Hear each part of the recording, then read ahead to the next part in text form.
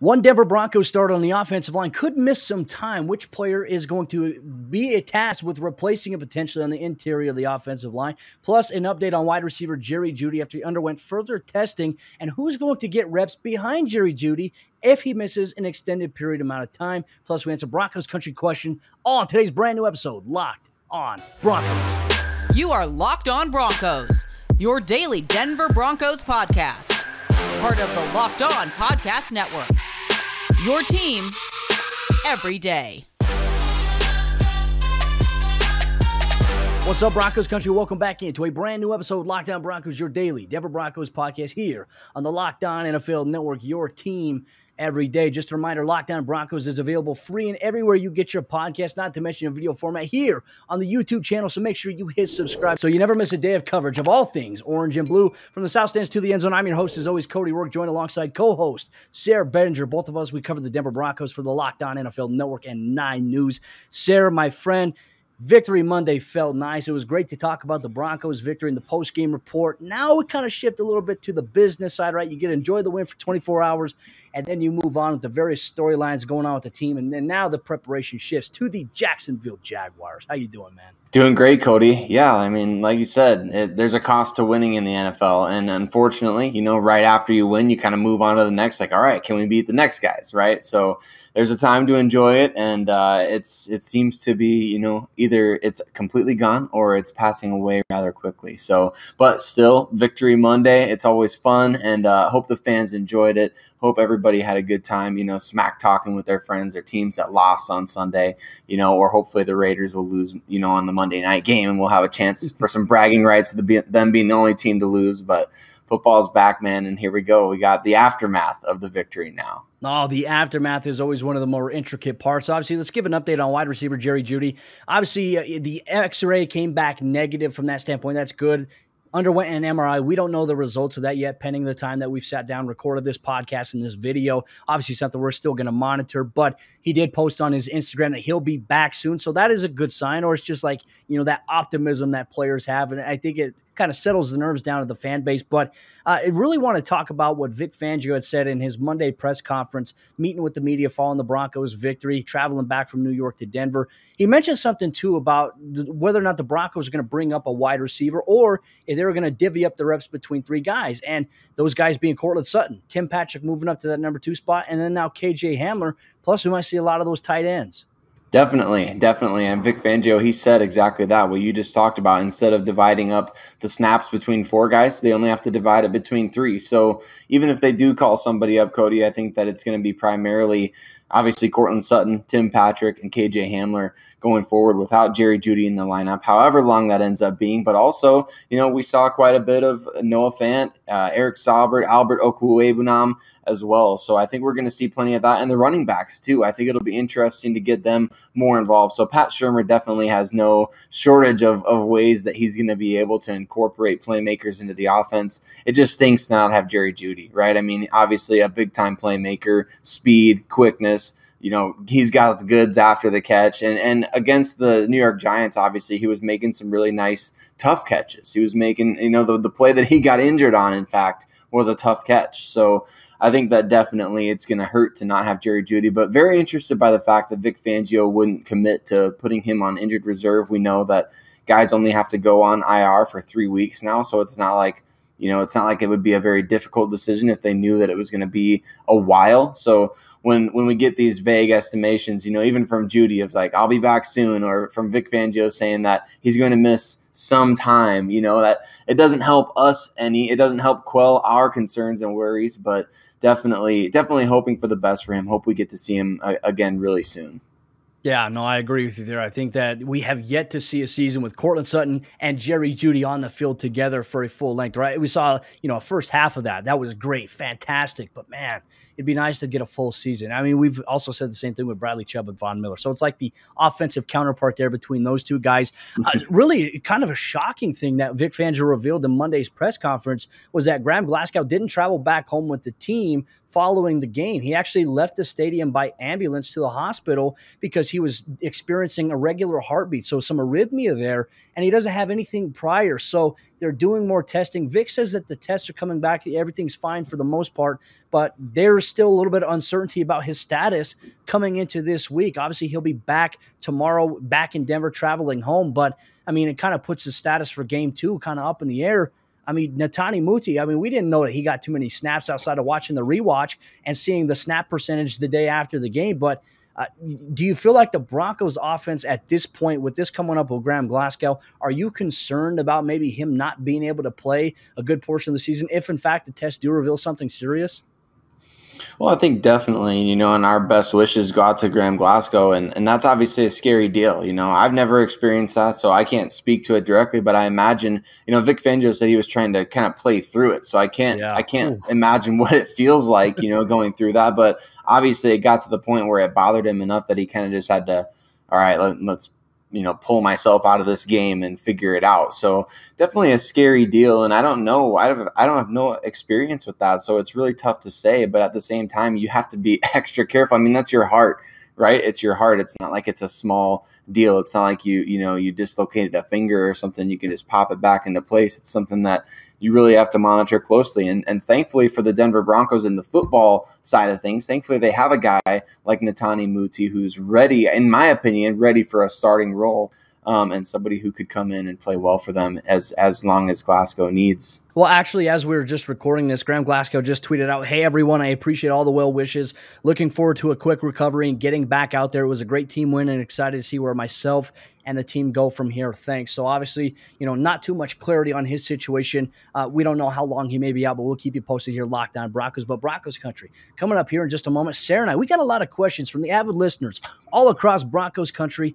Some of the questions that they had from the victory, also looking ahead, and maybe some season-long stuff that we should answer or maybe put under the microscope a little bit. But before we do that, folks, let me tell you about the sponsor of today's episode show. There's our good friends over there, betonline.ag, and it's that time of the year again, and all eyes are now turning to football as teams are back on the gridiron for the NFL season as we approach here in week 2. And as always, BetOnline is your number one spot for all the pro and college football action this season. You can head to the website or use your mobile device to sign up today to receive your 100% welcome bonus, and you get all the updated odds, props, and contest information, including some of the biggest contests going on, the $500,000 NFL Mega Contest and the world's largest $200,000 NFL Survivor Contest, all of which are open now at betonline.ag. BetOnline is the fastest and easiest way to bet on all your favorite sports, from football, basketball, boxing, right to your favorite Vegas casino games. Don't wait and take advantage of all the great offers available for the 2021 season.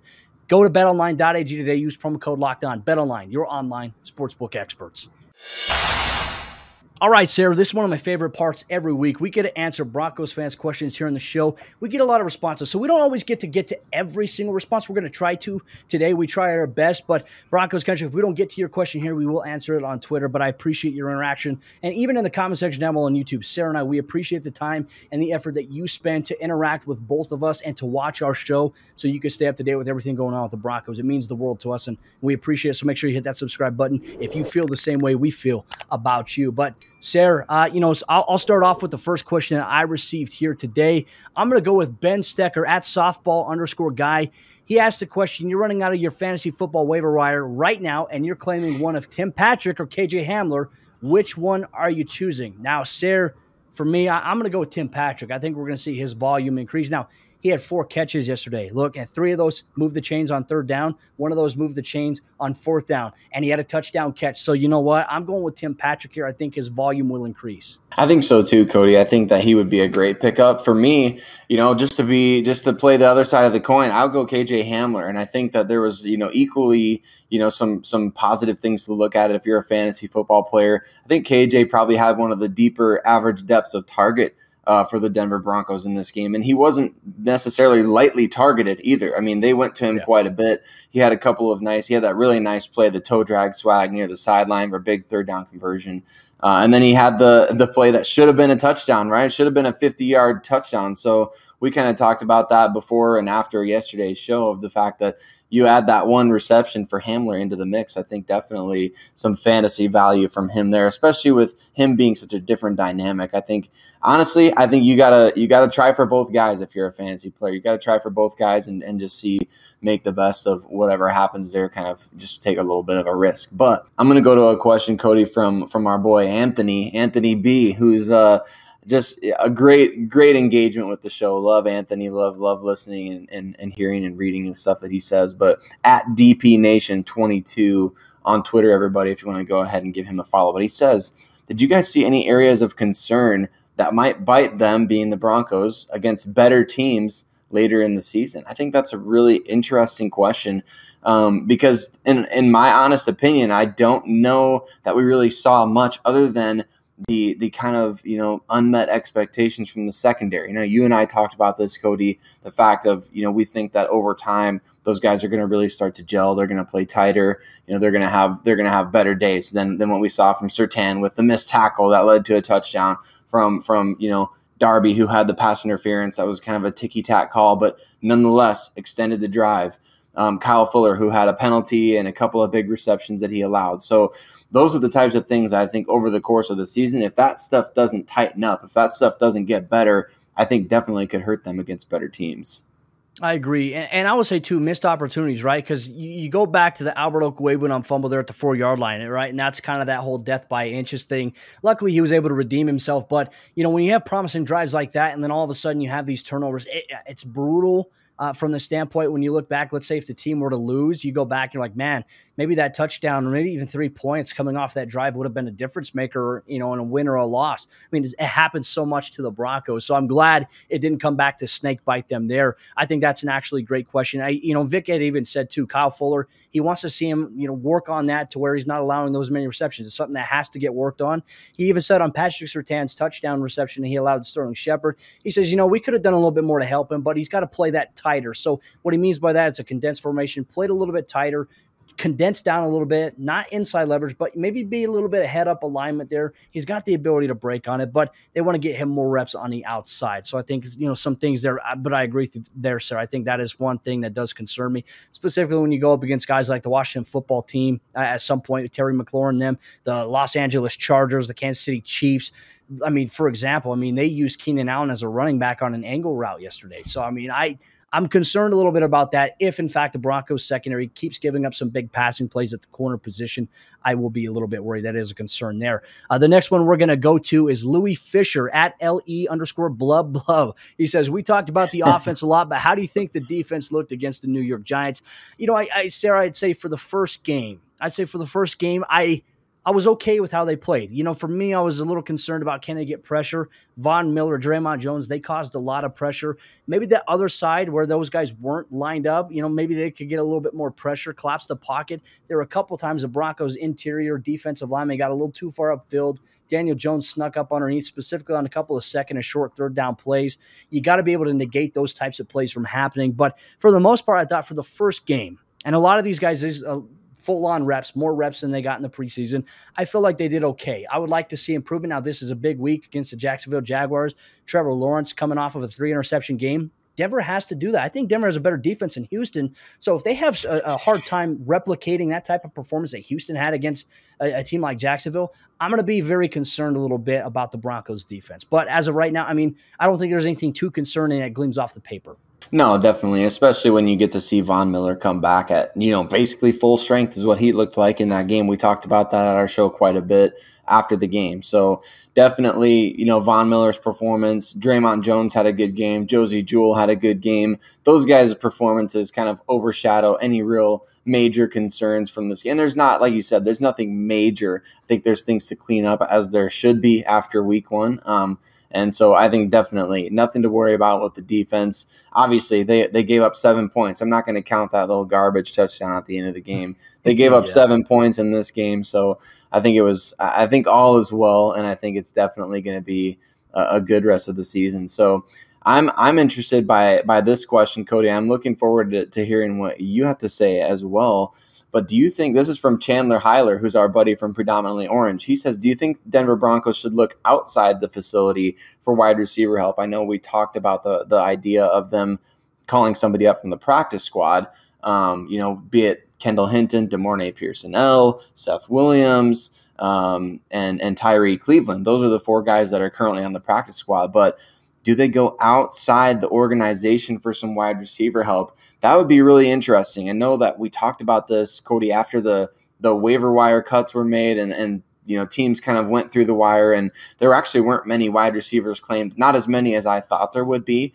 Those guys reverted to their team's practice squads. So would be kind of interesting to see maybe you poach somebody off the practice squad. I don't know all who's available in free agency right now, but obviously if you're available in free agency right now, there's probably a decent reason for it. But poaching somebody off another team's practice squad, I wouldn't be necessarily opposed to that, but I'm interested to hear what you think. Yeah, I mean, I wouldn't be opposed to that as well, right? And I think the thought process here, if you're going to do that, if you're going to poach somebody off of somebody's practice squad, you want to elevate them. I mean, obviously the Broncos, they could put Jerry on IR, but, we don't know yet. I mean, that's the thing. So the Broncos do have a couple guys on the roster, as is Seth Williams, Tyree Cleveland. They have these two guys that could step up.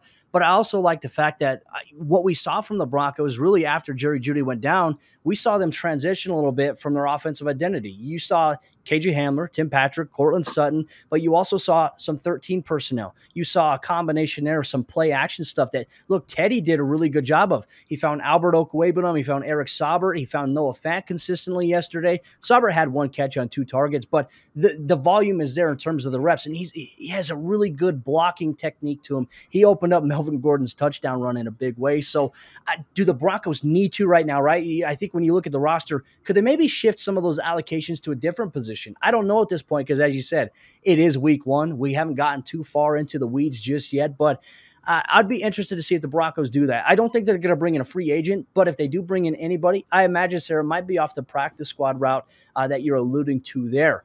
One of the final questions we get here, too, before we get into the third portion of today's episode of the show, we're going to continue answering questions there. It's going to come in from D. Woods at Stay Out the Woods. He says, winning the starting quarterback job is one thing, but is Teddy ultimately good enough to outplay a Derek Carr, a Justin Herbert, or Patrick Mahomes and bring the division title back to Denver? This is tough because we know the AFC West is tough. I mean, Kansas City won. The Chargers won against a very good Washington football team. The Broncos won. Raiders have yet to play as the time we recorded this. And I still think that you look at all the scenarios. Can Denver make some of those mistakes that they did against a team like Kansas City or the Chargers? I don't know. But then again, we're here in week 1. I think that there's going to be a lot of teams, not just the Broncos. I think you look at a lot of performances, and if you base how week 1 went for a lot of teams, you don't have a very good outlook for many. I think that for Denver, I think that Teddy Bridgewater protecting the football, right? I think that's the biggest key. If he plays the way he did on Sunday by protecting the football and managing, extending drives, keeping the opposing team's offense off of the field, in my opinion, Sayre, I feel like that gives the Broncos the best chance to beat a team like Kansas City, beat a team like the Chargers, and beat a team like the Raiders. Because you can't have Patrick Mahomes or Justin Herbert on the field, you milk the clock, and your defense is fresh, it's hard to stop. Yeah, and that point that you just made right now, Cody, is exactly the reason why you can beat anybody in the NFL if Teddy plays the way that he did on Sunday, and that is being time of possession. You keep the best player on either team on the field, off the field, you're going to have a pretty good chance of beating that team. You keep Patrick Mahomes off the field. That's one of the only ways that you can beat him, is to keep him off the field and to limit what he can do when he's on the field, obviously. And Vic Fangio has proven that he's one of the best in the league at scheming ways to do that. I know the Broncos haven't had success in the win-loss column against the Kansas City Chiefs with Patrick Mahomes under center, but they have had success against Patrick Mahomes. That seems crazy to say. It might seem like you're rocking the orange-colored glasses by saying that, but it's just facts. It's just facts. Especially last season, they were one of the best teams against Mahomes, and I would venture to say that the Buccaneers took a little bit of what Fangio did in that matchup in Kansas City and implemented it into their game plan. So I think the Broncos, obviously, with as talented as they are on both sides of the ball, Teddy Bridgewater plays the way that he did.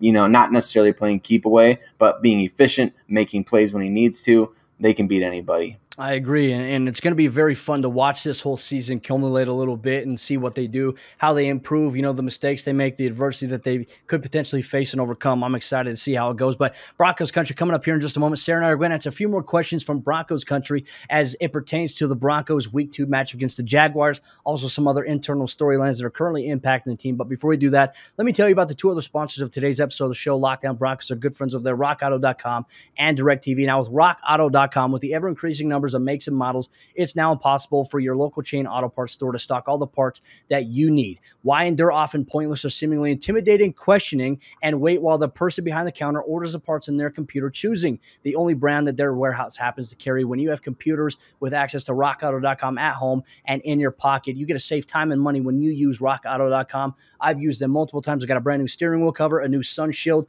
to keep the rays out from my leather seats from drying everything out and keeping it as a sauna. I've also got new floor mats for my vehicle all through rockauto.com. And the thing I like about that, the prices are always reliably low, whether you're a professional or a do-it-yourselfer. Not to mention, they deliver it directly to your doorstep. It's easy and convenient. And I want you to go to rockauto.com today to see all the parts available for your car or truck. Right, Lockdown Broncos in there. How did you hear about his box? So that they know that we sent you. Amazing selection, reliably low prices, all the parts your car will ever need.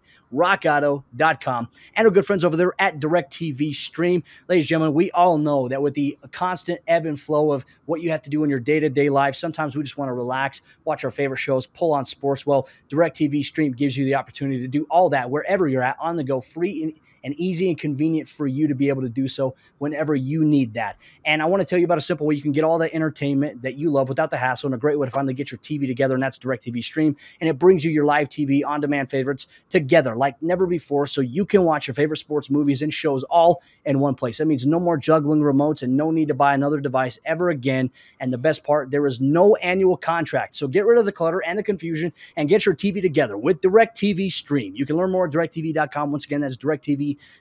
Compatible device required. Content varies by package. All right, Sayre, jumping into the fourth quarter action. Today's episode, Locked On Broncos. We talked about really can Teddy Bridgewater play in a way that can compete with guys like Patrick Mahomes, Justin Herbert, and Derek Carr. And obviously, I think it was a great insight. I think that they can. I'm going to let you open up here the fourth quarter action. Today's episode of the show, Locked On Broncos, free and available everywhere on your favorite podcast provider, with a question that you received from a member of Broncos Country. Yeah, from Greg Hunt here on Twitter. Greg, great at interacting as well, at HuntGreg71. So he asked, what happened to Sutton? Like he disappeared. I mean, it's definitely tough, Cody, right? I mean, coming your first game, not necessarily his very first game. Obviously, Courtland Sutton played in the preseason, but first regular season game coming off of injury, and you draw a pretty tough matchup. I think James Bradbury is a tough corner, one of the best in the league right now, a Pro Bowl caliber player, and so that's the matchup that you're drawing coming off of injury. That's not easy. So I don't necessarily know that it was like Courtland Sutton disappeared, but he did have only one catch on 3 targets in this game. Obviously, they missed him deep with Adoree Jackson coverage, pretty solid coverage from Jackson on that play as well. So definitely not concerned about Courtland Sutton at this point. I didn't feel like it was like he disappeared. It was definitely, though, like he wasn't featured in this game. So interested to know your take on this one. Well, I think when you look back to how Courtland was utilized, even though he wasn't seeing a lot of targets, right? 3 targets that you mentioned, he was also blocking. I mean, he was blocking his tail off. I went back and I rewatched the game, and he stood out to me because they would motion him. And this is when they would have that multiple tight end set in. They would motion him as kind of this off the line of scrimmage, tight to the line of scrimmage guy next to the tight end or the tackle, and they would use him to block. And I think they did a really good job of helping setting things up for guys like Javonte Williams, who had pop carries here and there. I mean, getting 3 to 4 yards, I'll take that all day if I'm Pat Shurmur, the offensive coordinator, or the coaching staff here for the Broncos. So I think for Courtland Sutton too, I even said it in the offseason, Sayre, don't be surprised if it takes a little bit of time for Courtland to maybe get back to where he fully was, right? I love that we saw him go deep, with Adoree Jackson in coverage. If that ball maybe is a little bit higher, a little bit to the outside, it might hit Sutton in stride there. But I like the fact that the Broncos, they had faith to test that deep, right? But then he had a big-time catch on 4th down to move the chains. Momentum-changing play. So I'm not necessarily worried about that. I think that kind of what we saw with Saquon Barkley and the Giants, Sayre, I think that the Broncos are going to ease him back into the things, maybe increase his workload a little bit. But it's great that you have guys like Tim Patrick and KJ Hamler. If you want to bring in a Tyree Cleveland or Seth Williams, you can get those guys reps. But I think you have the reliable tight ends to help kind of offset maybe getting Courtland acclimated. It's going to take some time because preseason, right, that 3rd preseason game from him was fantastic. But it wasn't against NFL starters. It wasn't against first-string guys. So there is an acclimation period. I would imagine kind of what we saw at Bradley Chubb last year. we might see something very similar in that regard here for Sutton. So I wouldn't worry about it just yet, Broncos country. But if his targets start to dissipate and we don't see it and he's getting open, I think when we go back and revisit the film here in a few weeks, then, Sayre, I think that'll become a problem that we talk about if that does happen. But I think that's a great question there, obviously, from Greg. The final one I'm going to give off here comes from Caden Staub. He says, do you think that there is any chance the Broncos try to work out a contract with Teddy Bridgewater during the season if this type of play continues, or will it be a wait till the offseason? Only curious because if Week 10 comes around and Teddy is even 80% of what he was yesterday or on Sunday, that man will need to be paid. And look, I think this is a tough dilemma, Sayre, because, right, let's not be coy about this. There's the interest by the Denver Broncos in Aaron Rodgers. I mean, even Ian Rappaport had said it Sunday morning leading up to kickoff. I think that where we saw in Week 1 from the Green Bay Packers, you saw, based on how Teddy played and how Aaron Rodgers played, so many people are like, oh, yeah, we don't want Aaron Rodgers. We want Teddy. I understand the hype and the emotion, the excitement. Look, I love Teddy Bridgewater's leadership. You can tell his teammates really love him. A couple of Broncos offensive players I've spoken to, they have said that Teddy is a great guy in that locker room, not to mention what he does for the offensive line on Thursday nights. You know what he does, Sayre? He takes them out for dinner. Sometimes they go out and they have steak dinner.